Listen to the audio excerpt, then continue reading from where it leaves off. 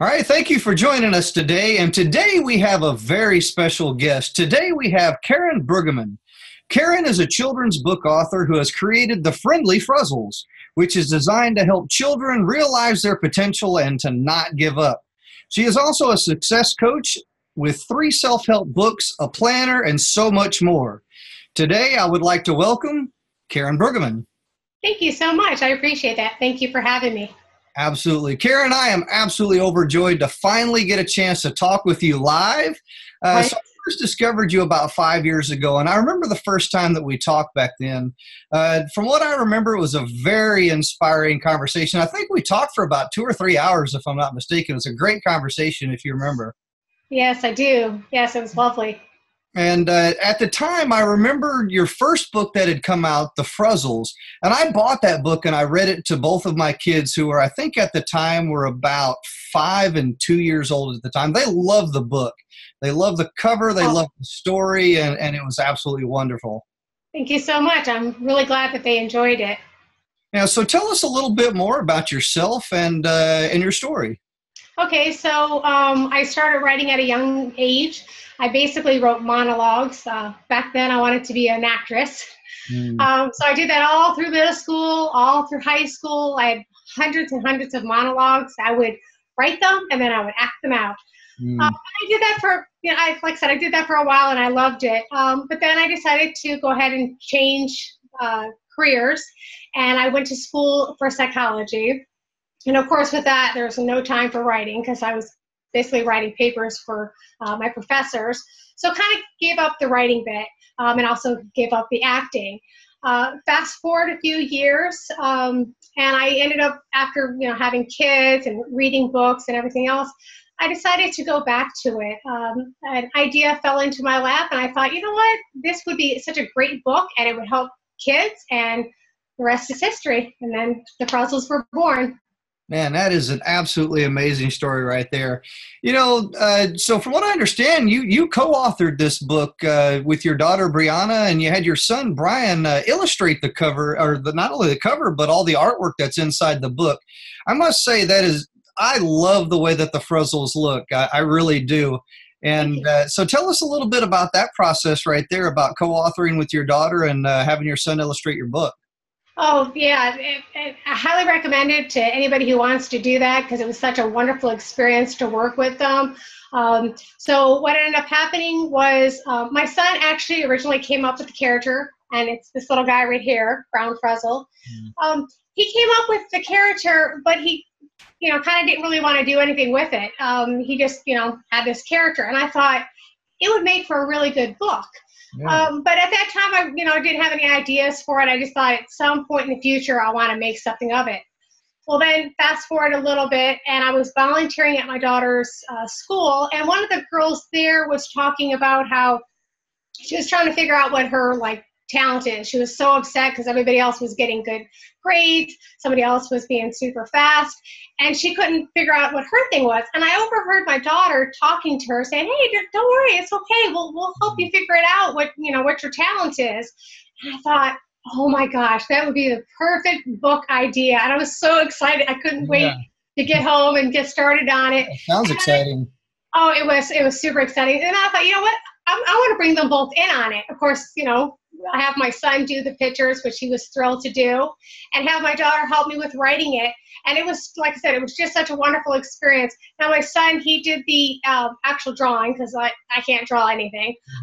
Maybe stick figures, but I did all the I did all the coloring in of it, and that was lots of fun. So, highly recommend it to anybody who wants to do that with their kids. Yeah, my kids both draw. So my son is really good at drawing. He'll sit down and he'll draw like Five Nights at Freddy's characters, Fortnite characters. I mean, he really does a lot of different things as well too. So I'm trying to get him into transferring everything that he does on paper over to a computer. So with a computer you can do a lot of different things. So when your son was drawing out your characters, what was the idea for that? Did you start off on paper? Did he start off on paper? Was it all first on the computer? How did that work out? Yeah, so he did start on paper first, a lot of erasing. And then from there, he scanned it into the computer. And it would be basically like a very, very, very light drawing of it. Right. So then he would go in through it. I think he used Photoshop, but I'm not 100% sure. Okay. And he would, fine tune it. And then he gave it to me to take over for the coloring process, and I had no idea what I was doing. So I had to keep bothering him and, to help me with it. And it was fun. It was very frustrating, and I think I got like lots of gray hairs from doing it because I kept messing it up. But it was definitely fun. But I would recommend, the benefit of doing it on the computer is the fact that you can, quickly take something away, or you can change the color really quick and easy. But there's something about doing it on paper as well. So I would recommend, obviously, doing it first on paper and then transferring it onto the computer. Okay, that's a great recommendation. I'm trying to get my son to do the same thing. Like I said, a lot of stuff that he does on paper, I'm trying to get him into the computer, transferring over to computer, and ultimately do some animation type stuff with it, because I know there's a lot of software that's out there to where you can do animated shorts. And that would be a great idea to get your characters into like an animation and put it out on YouTube. Have you considered that or thought about doing something like that? No, I haven't. I mean, I would love to, but I just don't know the process of it. Right. Even trying to do, more of the Fruzzle books, I have a whole bunch that are written, but now my son's in college, pursuing his degree. So to get him now to do more of these books, a little bit more challenging now, right? Yeah, he has no time whatsoever. I mean, it's crazy. He's constantly doing, schoolwork. So, right. But I think that's great. I would love if I could find somebody who could, make them, maybe even your son. He could be my future illustrator. But the animation process. Yeah. So during the process of writing the book, was there anything that you discovered about yourself? Yes. Well, first off, I thought, writing a children's book, like how hard could that possibly be? I mean, I would read these all the time to my kids. So I thought, that's going to be super easy. Mm-hmm. Yeah, I was in for a rude awakening. It's not as easy as it looks. You figure, you have this, short story, but you have to compact your words. You have to make sure that every word counts. Right. The mistakes that I made in the beginning, I had way too many words for my story. I think my first story was like 3,000 words, and they're usually supposed to be about 500, 300 to 500 for a picture book. Right. So I was really kind of, surprised with that. I was smart enough to go to retreats, conferences, to listen to interviews and find out all the stuff that I was doing wrong. The other thing, too, that I learned, which is really kind of cool, is when I first wrote my book, after I fixed it and edited it and got it ready for publication and, put it out there in the world, I was really nervous. I was afraid that, people would say like, oh, this is horrible. Like, what are you thinking? And so that was really hard for me, but I was so excited with all the reviews that I got on Amazon from total strangers telling me how much they appreciated the book or how much they thought it was wonderful. So that gave me an incredible sense of confidence. Right. And, I learned that, I can actually write. So, and then of course I wrote more books as well. Yeah, it's really cool. Well, I'm glad that you wrote the book, The Fruzzles. Like I said, I read that to both of my kids, and they truly enjoyed it. They really did. And I'm glad that you got some other books on the way. So what is the primary message in your book that you want to connect with children? Yeah, so basically each book is a standalone, but overall I want to say to kids, to not give up, to believe in themselves. That's one of the reasons why I wanted to write this book for kids.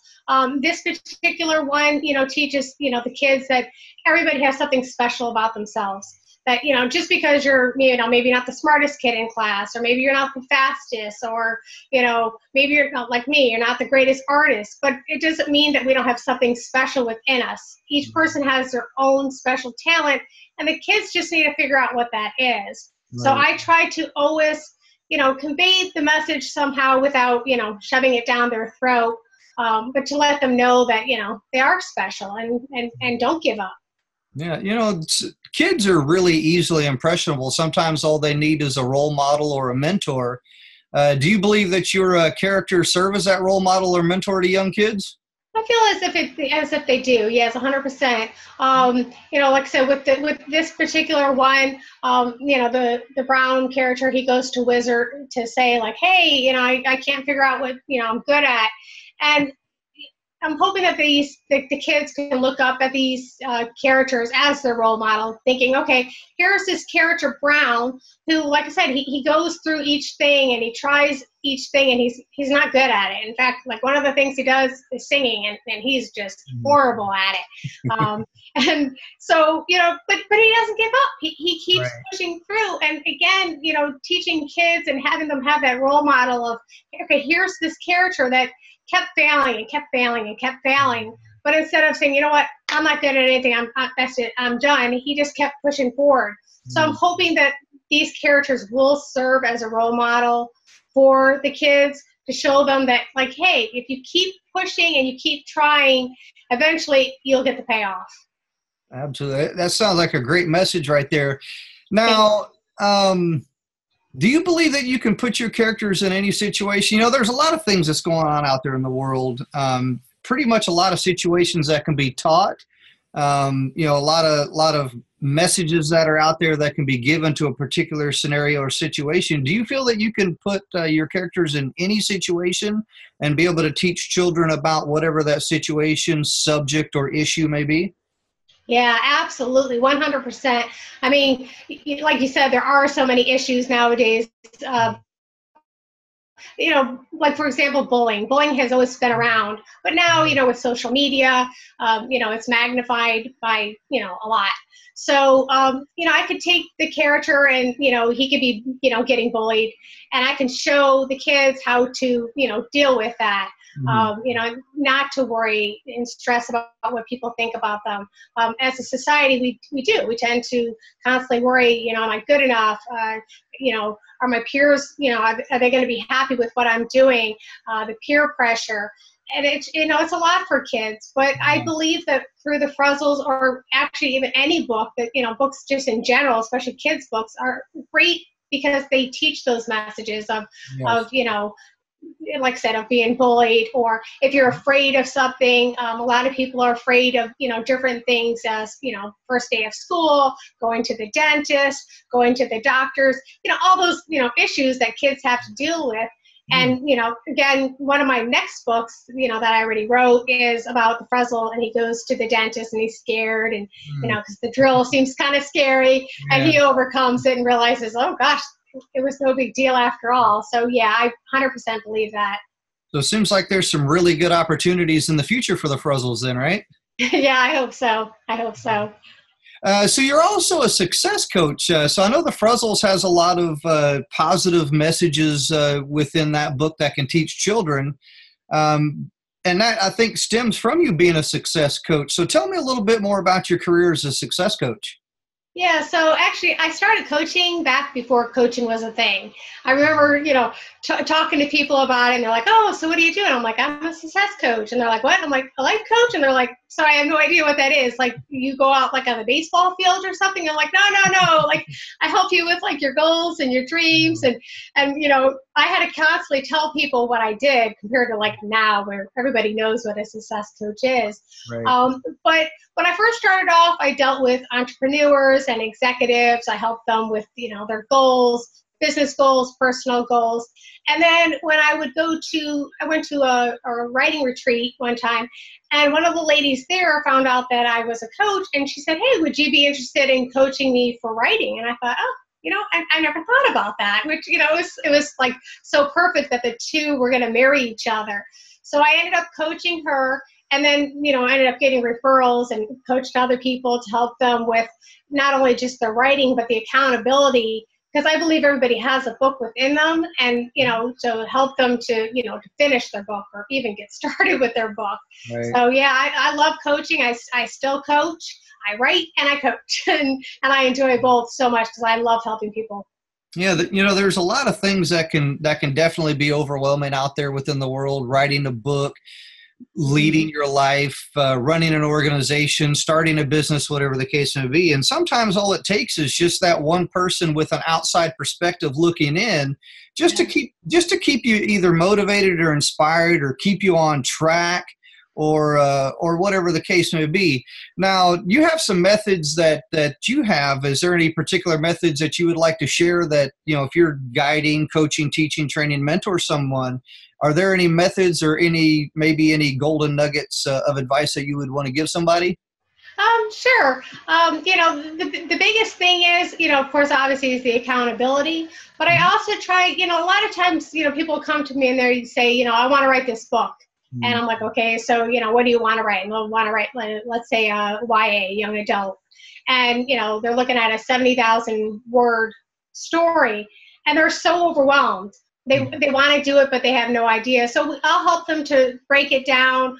We'll put it into the different baby steps because I'm all about baby steps. You'll find with me, it's all about baby steps, taking that step-by-step approach. Right. And then I'll also help them to, because we get so busy. We have this goal, but we don't take the time. So I make them set systems in place. One of the systems that I make them set in place is, everybody has phones nowadays, and they all have alarms on them. They all have reminders. So right in the beginning, I make sure that they put the reminders on their phone. And then I get them a planner, and I make sure that they schedule in the time for writing. And it could be anything from like writing for 15 minutes. Some people want to do time, and other people want to do where they want to write until they have, like, let's say, 1,200 words for the day. So I try to do things along those lines, but I always make sure that, that they have a system in place so that they actually write, because you're not going to accomplish the goal if you don't take that first step. Speaking of goal setting, you have, so you got 3 books that are in the category of self-help, personal, professional development. A lot of them, I'm sure, deals with a lot that goes along with goal setting. So tell us a little bit about your 3 self-help professional development books. Okay, I would love to. So it's my series is called I Just Want To. So each one will follow that. So the first one I wrote, I actually experienced a bad divorce many years ago, and I was, devastated. And at that time, I was actually looking for a book. I was just looking for something. I just needed a lifeline, something that would help me to feel better about myself. Right. And I wasn't finding anything. And I wanted something that would say, hey, day number 1, do this. Day number 2, do this. And as much as I searched, I couldn't find it. And obviously, like I said, this is going back some years. Now there's stuff available. But at that time, there wasn't. So what I started to do is kind of come up with my own little step-by-step, approach. That's actually a great method to do. If you can't find anything that's out there, then create it yourself. Right, exactly. So I was like, okay, you know what? I'm gonna do my own every single day type, thing. So I ended up doing that, and then, I thought, this could probably help other people too. And so then I went ahead and I wrote it all up, and I, had it published, and it's I Just Want to Heal My Broken Heart, and it's a 31-day, step-by-step guide to healing your broken heart. That was my first book. My second one is I Know People Suffer from Depression. And just being generally sad, and I wanted to figure out a way to help people with that. So I wrote I Just Want to Be Happy. Again, just a book to help people with again, a step-by-step. It's a step-by-step approach, 31-day guide to different things that they can do every day, or just different things that they can do in their life to be happy. And then the third book is kind of a little bit silly. And you're going to love the title for this one, but it's called I Just Want to Poop. Oh, my goodness. And the reason I wrote that one was because I had a friend, and she kept talking about how much stomach pain she was constantly in because she couldn't go to the bathroom. She was always, struggling with it. And she's like, there's no books. There's nothing I can find. And again, this is going back a few years. But, I thought, okay, she can't be the only one out there who's having these problems. So I went to doctors and, did tons of research to find out, ways to help people to be able to kind of get things moving. So yeah, then that one was born. Definitely sounds like a fun title. It's like kids. Kids still think farts are funny. Right. It's kind of one of those types of titles. People will grab that just out of curiosity, like, man, what is in this thing? Right. I was at a Barnes & Noble bookstore one time, and a book caught my eye, and I had to stop and open it just to kind of see what it was. And the title of the book was called Crap. I love it. So I took a picture of this thing and then I posted it on social media shortly thereafter. And I said, see, so they actually do sell crap at Barnes and Noble. that's that's awesome. I love that. That's so great. And yeah, so I mean, I love the title. I think it's a great title. I think it'll connect with people. So speaking of connecting with people, you have a few different ways in which you can connect with people. I know one of them is your website, KarenBrueggeman.com. And then you have another one. You have a Facebook group here, Step Goal Setting Facebook group. Tell us a little bit about that. Yeah, so that one's called Step by Step Goal Setting. Initially, I started it to help people again with their goals. People would always, come to me as, coaching clients, and I'm happy to help them, but I also wanted to be able to help the general community. And people always have these mountain type goals that they want to achieve, but then they get so overwhelmed and so fearful because it's such a big thing. So I was trying to show people that if they use a step-by-step approach to accomplishing their goals, that they can actually accomplish them. So with my group, we're there for, support. The people, the members are awesome. They support each other. We applaud each other. There's some accountability in the group. So like if somebody's working on something, some people feel more comfortable just private messaging me within the group, and that's fine too. But other people will put their stuff out there and they'll get the accountability for, like, hey, I'm thinking about doing this, and people will hold them accountable. I definitely will hold them accountable. Okay. And then I also give little motivational strategies, or just like a little motivational phrase from here to, here or there, just to, make them feel better about themselves. And sometimes that's all it takes. I know I do the same thing within my books and within my social media that's out there, sharing motivational, inspirational type stuff. And sometimes that's all that you need, is just that one little thing just to kind of get you going. Yes. So daily affirmations, I know, is a really big thing. Do you strongly believe in daily affirmations, and do you have any yourself? Yes, 100%. I believe in daily affirmations. I believe in visualization. I'm very big on that. 100%. You know what I mean? And I will say that when you do your affirmations, I tell people to state them always as a positive. You never want to state it as a negative. You don't want to say, for example, like, I'm going to quit smoking. You want to say, I am a non-smoking person. And I always tell people to kind of have like an end date for it. So, like see yourself achieving it, but like, don't say like, I will be successful. I am successful. Exactly. Like all your stuff should be the I am statements. But 100% agree. I suggest doing them first thing in the morning, and then throughout the day if you can, and then right before you go to bed. Just, that constant, giving yourself a little pep, making yourself feel better. Yeah. So being a success coach, I know, so that's kind of my world as well too. I kind of write motivational, self-help, leadership, life, and this, that, and the other. Now, one of the things that I strongly believe in is having a daily routine. So you kind of hinted there just a little bit, things that you can do throughout the day. What does your daily routine look like? Yeah, so I'm huge on that. I'm huge on morning routines as well as night routines. So my morning routine basically involves the first thing when I wake up, I drink a glass of water. I'm always to hydrate it. I've been told that before, so I drink that full thing of water to kind of get my body going, and highly recommend it to everybody. Right after that, I get out of bed. I do a little bit of stretching to kind of get my body going. I'll do, usually 5 minutes of stretching and then 15 minutes of yoga. After that, I will write in my journal. I heard a while back, I can't remember who it was who said something about writing morning pages, but it's basically just dumping all your thoughts onto the paper. So I always do that. And then I think gratitude is so, so important. So every single day, every single morning, I start my morning with, writing what I'm, thankful for.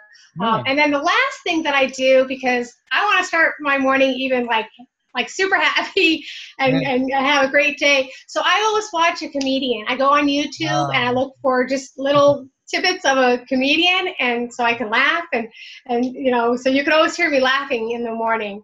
And then that's at night, really important too, is to be able to laugh, even if at other people, at least at yourself. Right. Yeah, I laugh at myself a lot. Yeah. And then at night, I pretty much do the same thing. I don't do as much of the comedian stuff. Instead, I do, just some type of learning. Of course, obviously I read. I'm a big avid of reading. So I'm constantly reading, like, 3 or 4 books at a time. But again, I do some stretching. And then throughout the day, I also exercise because, got to get that in as well. So, but Okay. yeah, big fan of it. And writing down my goals. I have the planner that I wrote, which is the Life Blueprint Planner, and in it I have for the goals. I don't know if you can see this or not, but basically I'll write down I'll look at this first thing in the morning and then again at night, and it goes over like the goals and things along those lines, because I think it's important for people to always keep their goals in mind first thing in the morning and then again before they go to bed to set up their day for the next day. Absolutely. I agree 100% on that one as well too. I do some similar things within my day. So it sounds like we're a little bit alike here on how our daily routines go. So if you had one golden nugget that you could give to somebody that would either motivate them, inspire them, whatever the case would be, what would that golden nugget be? Well, gosh, that's hard. I have actually a few. Not giving up. I mean, we all are so, this feeling of like, I'm not enough. I'm not going to be good enough. I'm not, that sadness that we end up, getting because, like I said, we don't feel like we're good enough. So for me, like telling people to not give up. And then the second thing that, again, is so important is staying focused on your goals, but not just your business goals, but also on your personal goals. We get so busy in life that, trying to pursue different careers that we kind of sometimes lose ourselves. I tell people to find one thing every single day that makes you happy. I don't care what it is. Just find one thing every single day that puts a smile on your face. And then you're going to have a great and happy life, because like I said, we go through life, trying to, basically put out fires, and we never think about, taking care of ourselves. I also recommend, like I said, with the goal setting is the fact, write down your goal, break it down into steps, look at it every single day, look at it first thing in the morning, figure out what you need to do for the day. And then in the evening, look at it again before you go to bed. So it's constantly on your mind so that you can achieve it, and not say like, oh, because I hear a lot of times, gosh, I can't tell you how many times I hear somebody come up to me and say, oh my gosh, you're an author? Oh man, someday I want to write a book.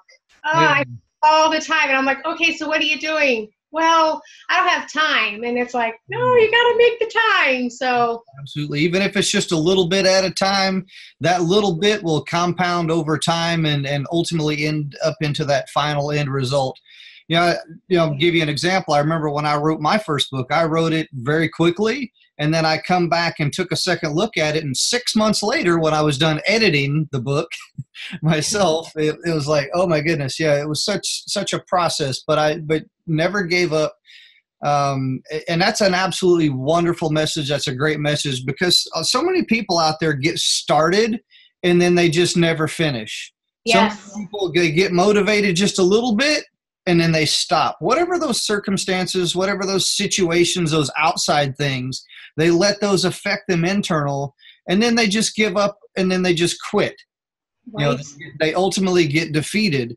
And I want to thank you for that message right there, because, I know for myself, I procrastinate just a little bit, and, and it's very challenging to overcome that. So in reference to procrastination or overcoming those obstacles, staying on track, staying motivated, what would you recommend for someone that is struggling to stay on track, someone who's procrastinating, someone who starts but can't finish? What would you recommend for someone like that? So there's a couple things. One is, doing the hardest task first, first thing in the morning. A lot of times, if when you first wake up, you have, usually a decent amount of energy. And then as you go throughout your day, obviously we all get tired and everything else. And we're also, again, putting out fires. So if you can put even just, 15, 20 minutes onto whatever it is that you want to do. And again, I'm going to say with the writing.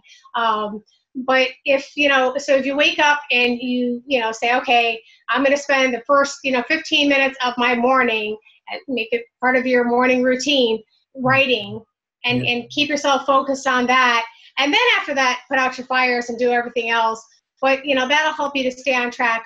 Also, if you're not a morning person, because not everybody's a morning person, again, I suggest the writing it down, setting the alarms, setting up the reminders, because again, we get so busy in life, you know what I mean? And hey, while you're reading my I Just Want to Poop book and you're trying to go to the bathroom, you can use that time instead to write. I mean, look for times where you can write, and it might not be first thing in the morning, but try to make sure that you carve out a little bit of time for whatever the goal is that you want to achieve. And like I said, even if it's just 5 to 15 minutes, you're still taking those baby steps, and that'll keep you from procrastinating, because it's just a baby step. It's not this big mountain.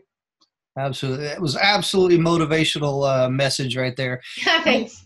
Karen, I want to thank you personally for joining me here tonight. I want to thank you for taking time out of your day. Very motivational, very inspirational. I am truly thankful to know you and to be able to have a great conversation with you. Thank you. And man, I'm looking forward to what's coming up on the horizon for you. I know you got some great things coming. And out there, if you would like to connect more with Karen Brueggeman, you can do so by visiting her website, KarenBrueggeman.com. You can also visit her on Facebook. She has her Facebook group, Step-by-Step Goal Setting. And all the links will be below the video here. So once again, Karen, thank you for joining me, and I look forward to seeing more from you in the future. Thank you, and thank you so much for having me, and I wish everybody lots of luck with their writing, and feel free to reach out to me. I always tell people, I'm available. And even with my planner, I always tell people, you don't have to buy it. I mean, granted, it helps me if you do, but you don't have to. You can go on my website, and I actually have the template on there, so you can just grab a notebook and, write it down. Every single page is on there. So then that way you can see what you need to do. So, but again, reach out to me if you need help. I'm more than happy to help in any way I can. And thank you so much again for having me. And it was so nice to actually, see you, because like I said, we've talked before, but I've never seen you face to face. So this is awesome. So thank you. Yeah, thank you. All right. Have a good night. And thank you too. Everybody else out there, have a great day. Wish you all the best and continued success. And should you need help, visit with Karen Brueggeman at KarenBrueggeman.com. Links and everything will be below the video, so make sure you go check her out. Thanks. Bye.